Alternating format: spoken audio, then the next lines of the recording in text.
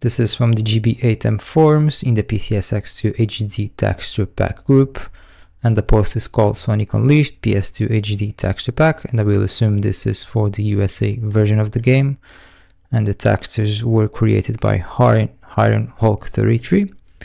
And then here you have the download link, and then download the textures. After the download is complete, go to where you have downloaded the HD texture pack. Now we need to extract the files, and if you're using 7-zip with Windows 11, you can Alt-Shift, right-click on top of it, go to 7-zip, and then extract here.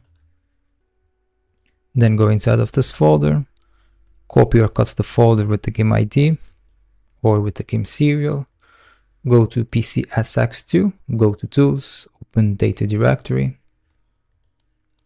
go inside of the textures folder and paste the folder with the HD textures in here or to here, and the textures are now installed.